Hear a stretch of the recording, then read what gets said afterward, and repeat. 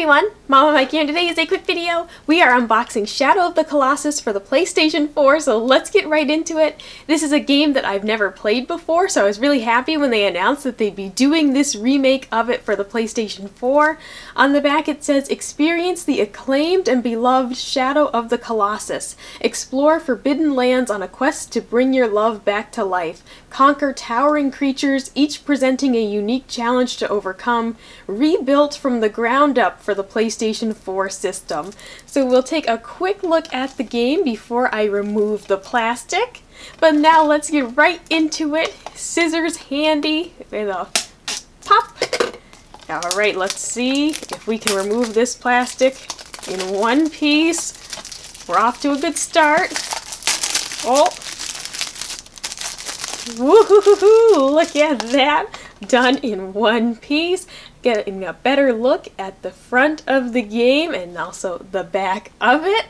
As I said, I've never played this game before, so I don't have a ton to say about it. I like the gameplay that I've seen. It really intrigues me. It's a game I've heard a lot about over the years. It's a game that, as it says on the back, you know, it is acclaimed and beloved. I've heard a ton of great things about this game, but I myself have never even touched it.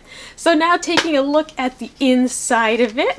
Oh, let me give it a spin to the right way. So that is the disc art. It looks really good, very simple. I like it. That stark white really gets your attention.